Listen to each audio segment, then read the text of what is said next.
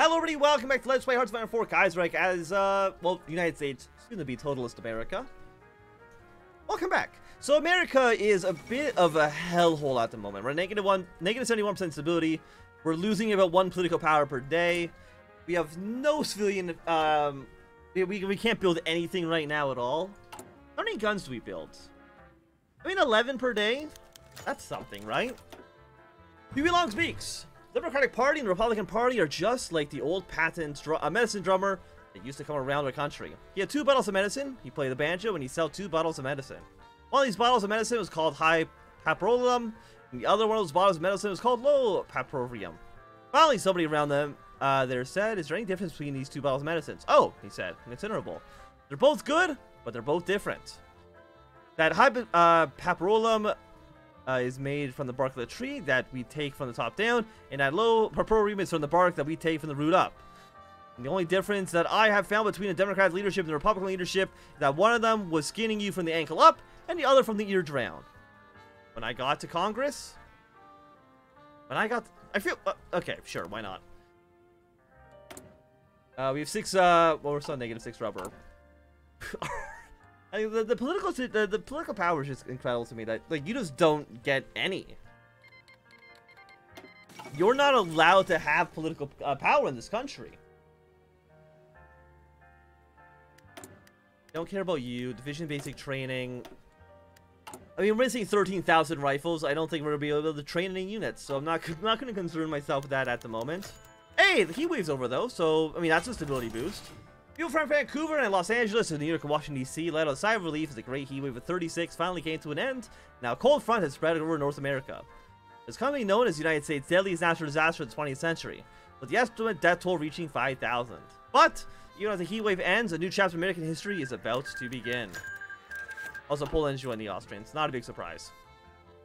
Many Republicans and Democratic representatives have announced that this year will be their last in Congress. But many retirees claim old age motivated them. Rumors of gang intimidation by SPA and AFP congressmen reminds many of the congressional brawl between Charles Sumner and Preston Brooks. Are they the ones in the, before the American Civil War, like the first one? Where I think he beat the other guy up with a cane? The unprecedented rate of retirement has given hope to the AFP and SPA that they can win these open elections. Who's actually the most popular party right now? American First and the Socialists are about tied. I guess the social. I mean, I guess it's just American First Party, right? The military junta and the Civil Legion technically aren't part of the American First Party. I still love though. Who are these 9% of people supporting the military junta? I guess it's actually maybe isn't that surprising. Costa Rica has requested our assistance as that's to struck the otherwise quiet nation of Costa Rica when the ZKG crashed hard on the Berlin Stock Exchange just a few weeks ago. Okay, Flanders in the Reichspakt. Well, we'll help them out. Why not? Flanders, are you a Dutch puppet? No. Oh, you've gone Totalist. Okay. Question is, are Germans going to invade or is France going to back them? We will see very soon. I believe if France backs them, the Germans will back off. That's just how the Weltkrieg mechanics work. Early Weltkrieg, I think it's disabled by default. Canada has agreed to compromise. The Canadian government has reluctantly agreed to a compromise, giving us our payment they can now and accepting to deter until the home islands have been retaken. In exchange, a trade agreement has been put in place with the Entente, something that's likely beneficial for all of us. The main downside is that the agreement has been viewed as treachery by the AFP and the SPA, both of which claim our corrupt government has betrayed the very people they fired up only moments before. Oh, you get 200 political power. We can utilize that to... Weekly stability can go up. Higher, who do we want? Stability plus 10%. Again, it's not like this really matters. This really is just going to help, or it's going to affect mostly MacArthur's government. So you know what, why not have the FBI director? There we go. So stability now goes up by 0.3%. Okay, fantastic. Okay, so it's 36 right now. Again, we wanted to get cheap technology that I know it can be able to get research done prior to the war. Like, these are just going to take too long. You're going to take too long. 166 days. We can probably... We might get a 36 plane in time. Okay, Wallonia Crisis. I should have actually read about who's going to win there. Battles between the SPA and the AFP. A number of major cities, conflict between supporters of the American First Party and the Socialist Party have broken out in violence. Partisan fist fights and even shootouts are starting to become a regular occurrence throughout the nation as the country spirals ever deeper into chaos.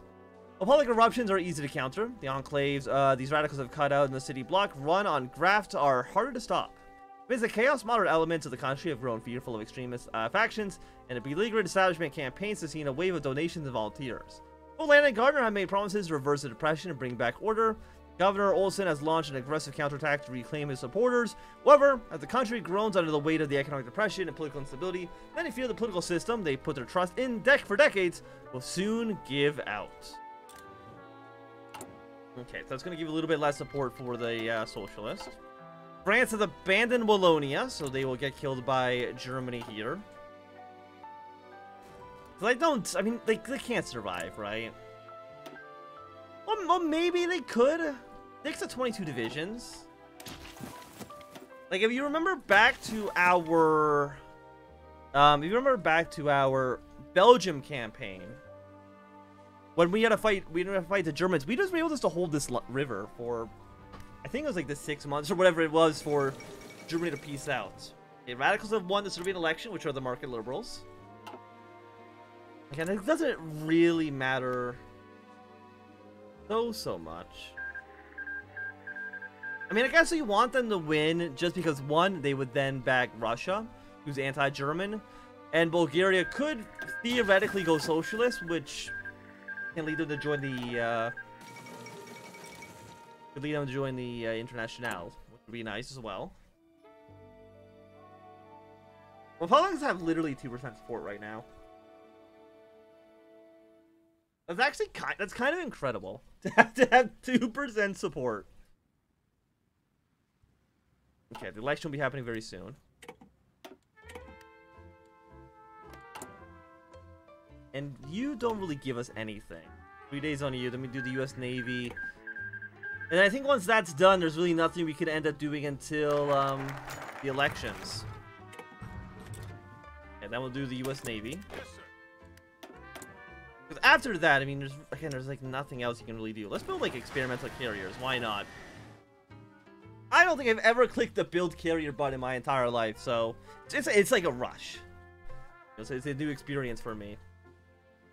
Let's get these guys not to be all the way over here. Just focus maybe, I don't know, around this area seems fine. And again, we have, I want to say 170 days is, we might be able to get this done. Sardinia, Bulgaria, and Nej and Haas are doing pretty okay. And the 1936 presidential election. Results are finally in for what is probably the most ideological contested presidential election the United States has ever witnessed. None of the 4 major parties has secured enough votes in the Electoral College to outright win the presidency, and as a result, the House of Representatives have to vote on the winner of the election for the 2nd time this decade. This is probably not an answer to problems, but for the time being, victory will go to Jack Reed. 20% support, which also gives us some coalition partners. We actually have more than 50% of the government right now. But once you're done, you grant us the ability to do this. And do we want to focus on longest or enact sweeping reforms? Probably enact sweeping reforms would be my guess. The AFP have contested election results. American First Party leadership has contested the results of the election. They claim that Reed's allies have rigged the election and demanded a recount. Long even gave a mocking speech accepting the presidency to his followers. Some murmurs from inside the AFP have reported that the Democrats that left for the AFP have expressed regret for losing this historic election. Okay, so the AFP is pissed. Not a huge surprise though. Okay, Spanish Civil War is broken out. Okay, A and I have won the Italian election here. Legion of Italy, welcome, welcome. Well, we're not going to vote on this. We have more important things to do than vote on famine relief. What else have I never built? Why not we'll build like a dreadnought, and then why not build a heavy cruiser? Seems okay.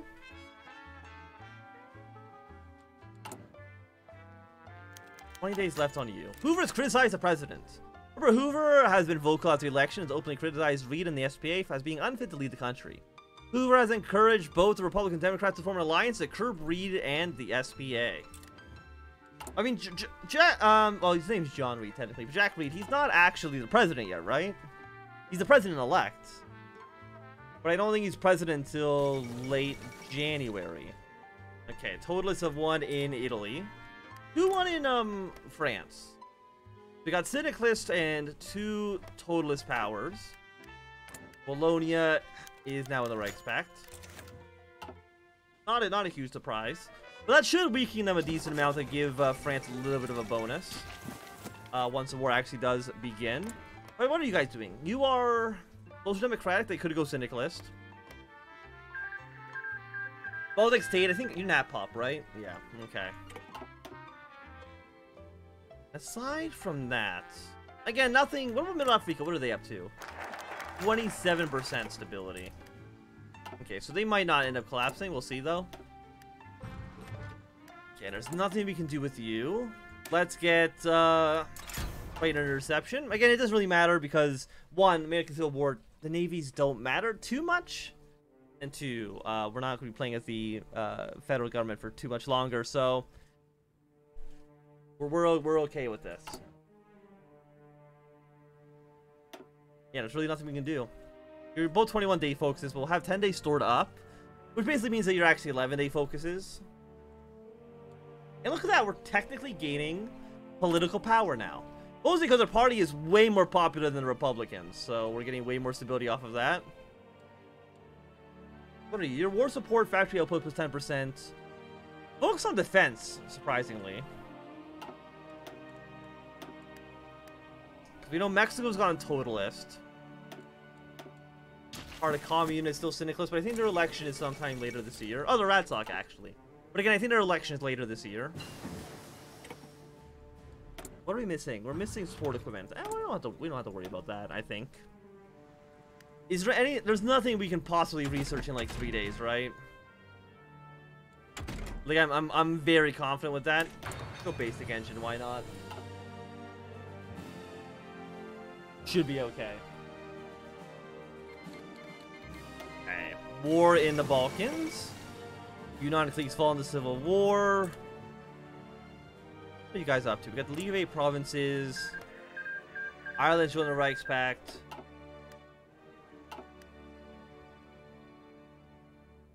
They're just the Beijing government now. Okay.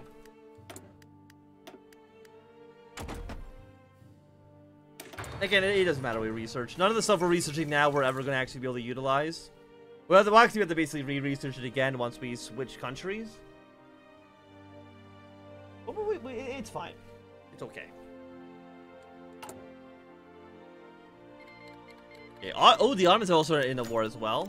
President Reid's inaugural address. The country's social problems have forced the American people to turn to radical solutions. The two-party system has broken down, and Jack Reid has been sworn in as the 31st President of the United States, with Norman Thomas being sworn in as Vice President.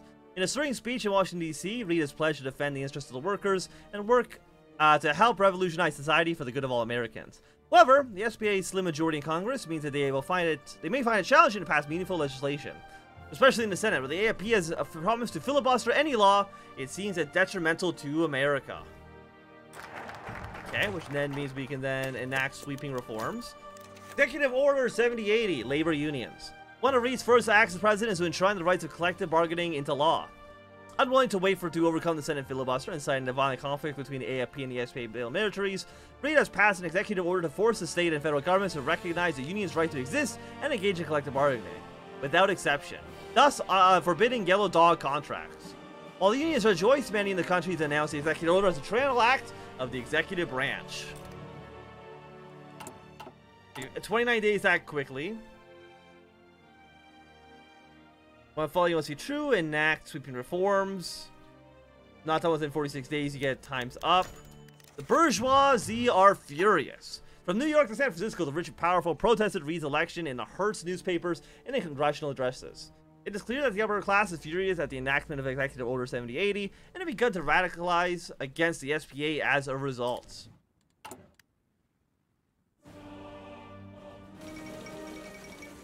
Long Yun sees power in Yunnan. You are... I don't really know, to be honest. Okay, Executive Order 7089, halt on foreclosures. Directing the Secretary of Commerce to temporarily take possession of and operate the facilities of certain financial companies. The inability to deal with the Great Depression has been the death of two major parties, and it could have been the death of the SPA as well, unless Reed acted quickly and decisively. Believing that the corrupt financial sector was primarily responsible for creating and prolonging the Depression, Reed has moved to nationalize the banks of Wall Street to force them to act in the public rather than the private good. This includes stopping banks from foreclosing on bankrupt homeowners. A filibuster by Senator Roosevelt has forced Reed to resort to executive order, appealing yet again to national security. While popular with lower classes, many upper classes claim Reed is drunk on his power and well on his way to declare himself a dictator.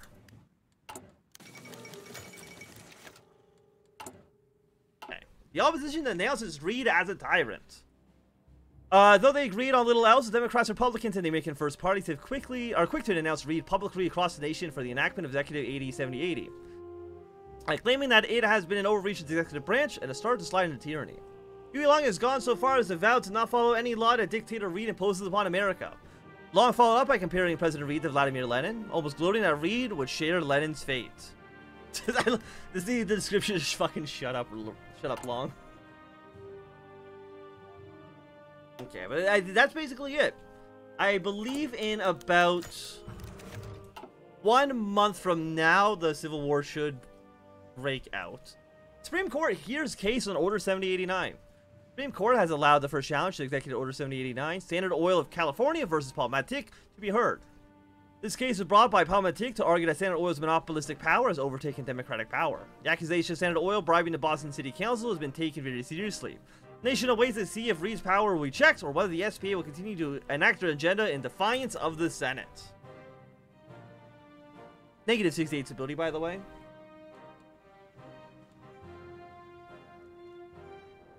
Again, it should be very, very, very soon. Okay, Executive Order 7100. Nationalize minerals. Directing the Secretary of the Interior to temporarily take possession of and operate the facilities of certain mining companies. The belief that public land was the public good is essential to most left-leaning parties, and the flagrant abuse of public land by mining companies had long been a source of deep bitterness for the Transcendentalists. To most of Reed's cabinet, it is clear that private mining companies would be entirely unable to balance the needs of the public with the degree, and a move to nationalize the drilling and mining companies, including Standard Oil, whose Supreme Court case against Executive Order 7089 is still pending. This has been seen by many as an attack against a political rival, and further confirmation that Reed wishes to turn America into a cynical state like the Commune of France or the Union of Britain. And MacArthur should be arriving very soon. Okay, looks like the Carlists have been defeated. CNT is doing pretty well for themselves, I would say. They should be getting volunteers from... yeah, from Commune in Britain. Packing the court. Although Reed has shown no sign of concern over Standard Oil versus Paul Matic in the public, his administration is concerned that the conservative-leaning Supreme Court could rule 7-2 in favor of the capitalists, and revert whatever reforms had already been put in place. Citing Lincoln's court packing during the Civil War as precedent, Reed has asked Senate Majority Leader Meyer Landon to remove the filibuster for judicial appointees and increase the size of the Supreme Court to 15. It is clear that he intends to appoint 6 pro-socialist justices to the bench, which will ensure his executive orders will remain constitutional. This would revoke the firestorm of protest, even from left-leaning farmer labor and progressive parties, which had up until now remained neutral or supportive of Reed. Look, okay, you got 2% of the vote. I have like 40 or 54%. We're not even in the same league. We're completely separate here. Violence against the SPA spreads. In the immediate aftermath of Reed's court packing, former Governor Huey Long has come out aggressively against Reed, all but calling for an armed uprising. Whole counties and states, especially in the South, are refusing to accept Reed's executive orders as law, and there has been a massive increase in violent clashes between the Minutemen and the SPA militia. Unless order is restored, the country is bound for a civil war. Negative 72% stability, by the way. So soon... it's sometime in March. Again, you think at this point I would just know when these happen, but...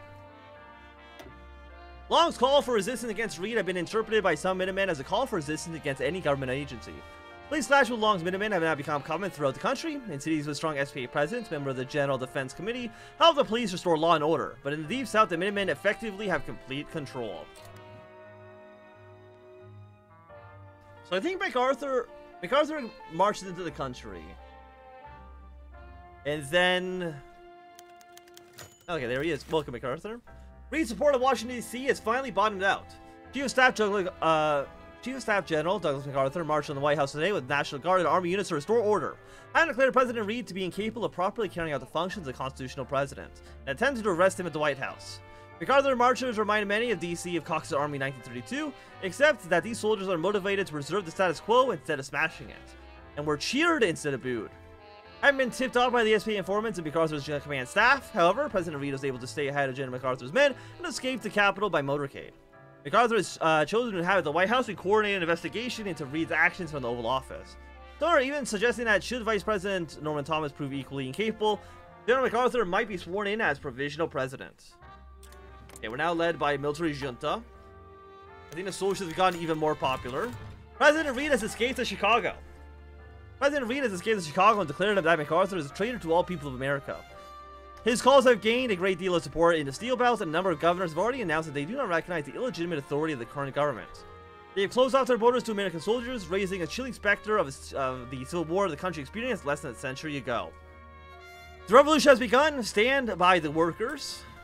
So we will now be playing at the CSA. Fortunately, we didn't get all the technology. Yeah, they just reset. That sucks, but what can you do? You have 2 single units. Gonna put you near the Washington border. Wait, no, these... No, the AI chose these. Computer machine... Yeah, I have to remake these. Okay. You're fine. We'll go Excavation 1 on you. 37. The rest of these, I think, are fine. I'm okay with the rest of you. So we'll do the 2nd Continental Army. Follow that up with... How many trains do we have? 40? 9 militia, 21 militia in Illinois. Absolutely, we'll go with them first. So decisions available. Get our Army Navy experience. I'm going to take trains just in case. It is a stability loss, but what can you do? There we go. Build some factories, stockyards. Oh, I have a port. Look at me go. Oh, so don't build this. What the hell are you doing? Honestly, probably build... Let's build, like, some nice submarines. You won't reorganize the rail system at the moment. Standoff in America. You have more and more units. All of you will just deploy onto this line now. We gotta prepare our march on to Washington. Riots in New England and New York. In recent days, syndicalist militia have begun struggling and failing to take control of the northeastern states, from New York to New Jersey all the way up to the coast of Maine. So far, governors in the region have clamped down hard on violence, though the result has been a series of violent riots in Boston and Buffalo. Not to mention a wave of uprisings still ongoing within New York City itself. Citizens draw an edge, and governors have denied the federal government permission to raise local militias in the area, fearful of increasing tensions further. A few New England governors are reported to quietly asking the Canadian government to intervene should the worst come to worse. In the siege of New York City, it seems foreign agitators have already activated America, as French and British provocateurs and agents have incited New York City's poor boroughs to the revolution. Many businessmen could not escape, have been lynched, but the mob violence has been quieted by the arrival of trained organizers, both civilian and military, from Britain and France. The National Guard has surrounded the city in a loose siege stretched from Newark to Yonkers, preventing social militias from entering or leaving the city, but not yet attempting to assault on Manhattan. How many troops do you get from New York? Also, we can create an agency. Might as well get that going right now. 16! Okay, that's pretty good. That's the number I like to see. General MacArthur sworn in as president. General MacArthur's temporary occupation of the White House has led not to common attention, but a fiery shockwave of resistance all across the nation. With the situation worse than in D.C., could have predicted, new president succession law passed quickly by a joint session of Congress, shorn of its SPA and AP members, decreed that in the case of presidential incapacitation or absence, the vice president and cabinet had the authority to transfer the presidential authorities as commander-in-chief to another member of the military or government. In the case, the entire cabinet incapacitation and responsibility of the executive shall fall to the Chief of Staff of the United States Army. President MacArthur is even more hurriedly sworn in the midst of his preparations for the upcoming Civil War, and is laid to address the nation, reminding all traitors that they still have time to lay down their arms. So who's... I think you're like the California governor that's in charge. Illinois General Assembly invites the IWW. State legislators in Illinois have invited the IWW to discuss the current crisis and looming deadline issued by the federal government. Jack Reed accepted the offer and has held an informal meeting with several trade union leaders prior. We made clear that the situation would dire and the SPA would need to unite behind the IWW in order to survive the coming conflict. This silent agreement meant that the traditional SPA leadership would be reorganized along industrial unionist lines, and that each union representative allowed a single vote. The SPA immediately and unanimously pledged their support for social revolution through direct action, not diplomacy. Okay, we have another factory here. I'm going to then build some convoys, which I guess we got from New York City. Okay, so I'm going to prepare you guys again to march your way down to Washington. Western governors defect to the PSA. When federal troops withdrew from the areas of the Rocky Mountains, there were initially split responses. The governors of Nevada, Richard Kerman Sr., refused to allow federal troops to evacuate or abandon their equipment. But the governors of Arizona, Idaho, Utah were more willing to accommodate the president. However, the recent regional conference of 4 governors in Salt Lake City has led to them deciding to collectively rely on the provisional government of California for protection and support. Apparently, most of them were led to this prior to their clear abandonment of Washington government. They have denounced MacArthur's takeover pro forma, and the Sacramento government has already sent its own soldiers and airmen to occupy the abandoned bases in the West. Okay, delusion of the U.S. Navy. The decay of order in the United States has impacted the U.S. Navy just as much as every other facet of American society. Many sailors and even some officers are sympathetic towards what the Naval High Command had dubbed forces opposed to Republic and public order, avoiding mentioning any political terms to stay impartial as possible. Still, defection becomes the norm.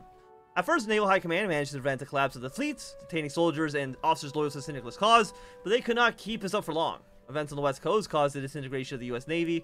Battles between federal loyalists and mutinous ships have broken out in the Pacific fleets, giving sailors across the Union a chance to break with the regime of Washington. So some have declared for the longest, others announced their support for the revolution in Chicago. Even a few high-ranking captains which sides and align with us. We have also seized reserve fleets and vessels stationed in the Northeast.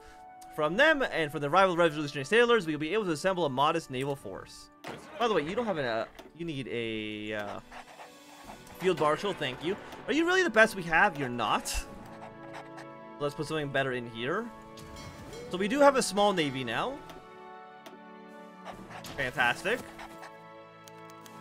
Hey, we've captured Minnesota. As federal forces led Minnesota, Floyd Olson's old friend, Governor Pedersen, realized that his state would be torn apart unless he surrendered Jack Reed's Chicago regime.